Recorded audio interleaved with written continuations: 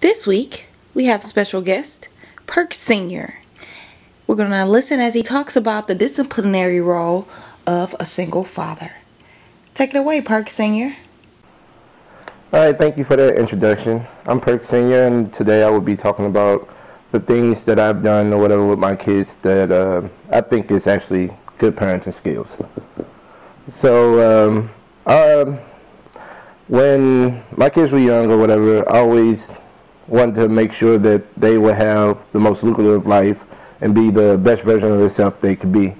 And I've always tried to live, learn, and choose not to repeat. So it's like I've seen parenting styles and I've learned from them or whatever.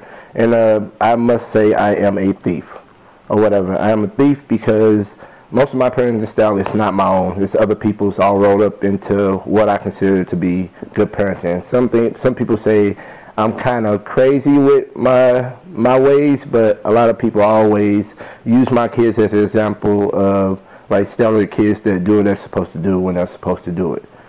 So to start or whatever, I have the one finger rule. It's like at the age of 1 or whatever, it's like kids need to learn early what discipline is. So it's like age of 1, I give them one finger or whatever, one quick pop or whatever, let them know that, hey, that's not what you should be doing. Don't go in the cookie jar without asking me first. So you goo-goo daddy and all the other stuff, pop. No, that's wrong. So at age 2, same thing, 2 fingers. Age 3, 3 fingers. 4, 4 fingers. And this is where time gets tricky.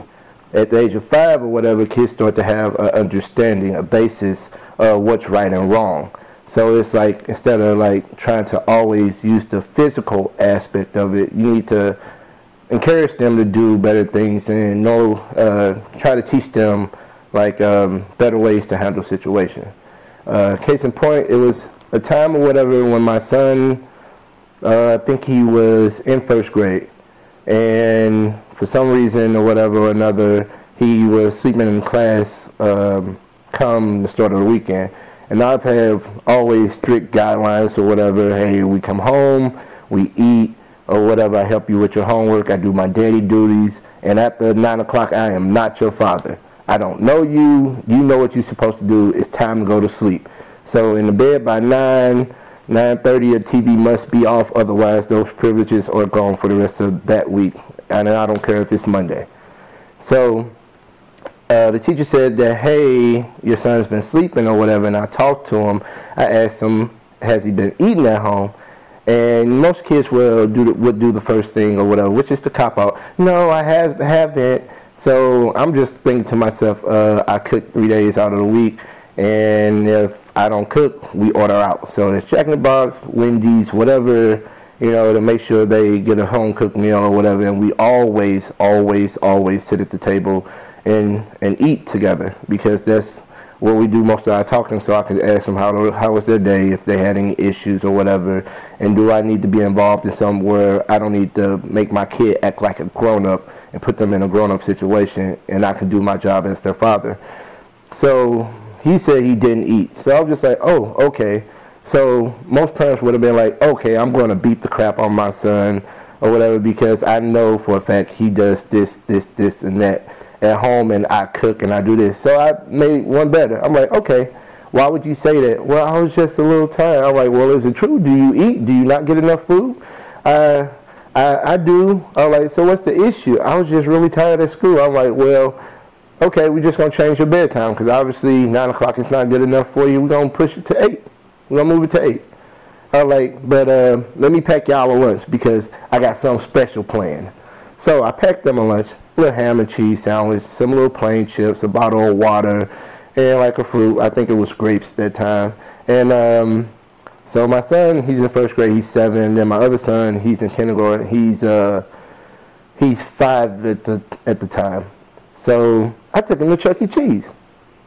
And it's like, this is the point where I say you don't always have to physically abuse a child or whatever. You can mentally stimulate their mind to be able to understand that, hey, I shouldn't do that. Maybe I need to think about like things or whatever that I can do better or whatever, so I don't put myself in this issue. So I ordered a pizza, got my little tokens or whatever, And they brought in the lunch that they were supposed to eat. So the ham and cheese sandwich, chips, fruit, and water. And I ate all the pizza. And I played all the game. And I let them watch me. And it's like most people is like, you doing that out of spite, and that's fine, or whatever. Your parenting style is yours and mine is mine. But it's like most people are visual learners, so I want you to visually see what happens when you don't do what you're supposed to do when you're supposed to do it. So I played all the games, won a lot of tickets or whatever. Kind of threw my shoulder out playing basketball, but that was okay. I was fine with it. So now it's like I have a swollen shoulder, and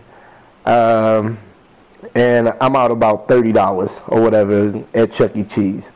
So all the funds, all the tokens is gone, all the pizza is gone or whatever. My kids got to play no games. They just watch me have fun, and they're just thinking to themselves like, oh, it could have been us or whatever. So I was like, okay, I'm not gonna be a complete mean person. I'm gonna at least let them pick out the prizes. So they pick out all these prizes or whatever, because I have over 1,000 tickets.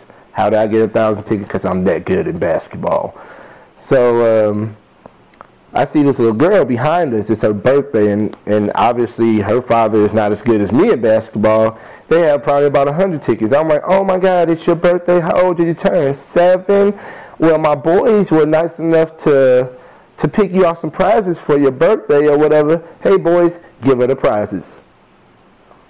So the kids gave her the prizes, and they're pounding and stuff like that.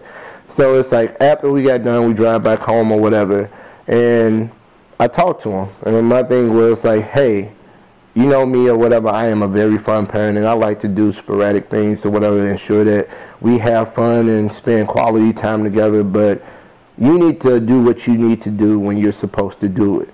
It's like I didn't raise you to cop out, or I didn't raise you to be the type of person that sleeps in class or whatever. You need to get the job done when the job task is there. So with that said or whatever, it's like just like life or whatever, there's repercussions for your actions. It's like I wanted you guys to have fun with me or whatever, but I couldn't. And the reason being or whatever is because you didn't do what you were supposed to do.